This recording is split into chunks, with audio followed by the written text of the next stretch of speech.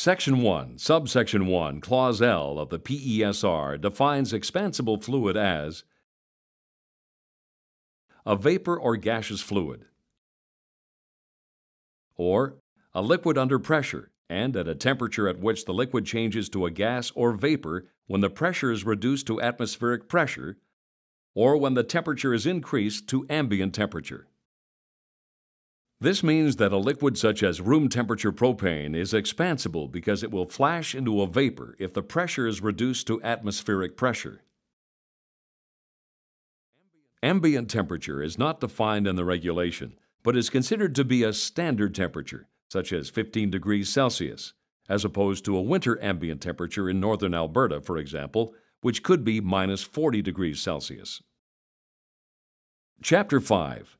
The Design Registration Process. Due to the nature of pressure equipment and the significant dangers of a failure, designs submitted for registration must follow a very stringent procedure. Designs that are not submitted in accordance with this procedure will not be registered and will require resubmission, pushing the application to the back of the queue. When a design is submitted correctly, ABSA's target for completing its initial review is 15 working days from receipt of the submission. Recapping, the AB 31 Design Registration Application provides ABSA with the information necessary to populate its database, and it reminds the submitter of the other forms or information that might be required for specific kinds of registrations, such as the AB 41 forms for fittings design registrations or the AB 96 forms for piping design registrations. Once a design submission has been logged into ABSA's database, the submitter will automatically receive an acknowledgement of the entry along with the tracking number for that submission, the contact information for the design surveyor who will be evaluating the design, and the date by which a response from ABSA can be expected.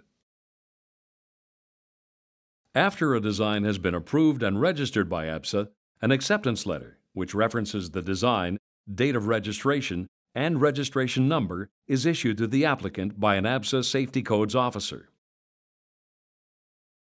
A list of fitting category letters established by CSA B51 can be viewed in the course materials. The number 2 after the decimal point is Alberta's designator. If a piece of equipment is already registered by another province, that province's designator would appear between the decimal point and the Alberta designator.